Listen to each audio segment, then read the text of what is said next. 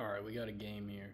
D4, knight f6, c4, e6, knight f3, d5, got a queen's gambit declined, knight c3, c6, we got a semi-Slav, bishop g5, bishop e7, not the best move, a little bit on the passive side, but not the end of the world. E3, castle, bishop d3, knight d7, or knight bd7, castle, b6, looking to bring the bishop out somewhere over here. Take on d5, e takes d5, queen a4, so we're going to go ahead and target this pawn on c6, maybe play knight e5 and target it even further. Bishop e7 defends the pawn, knight e5, hitting this pawn twice.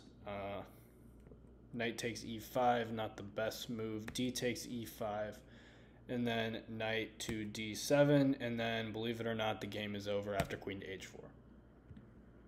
Hit the bishop, threaten checkmate. That's the ball game.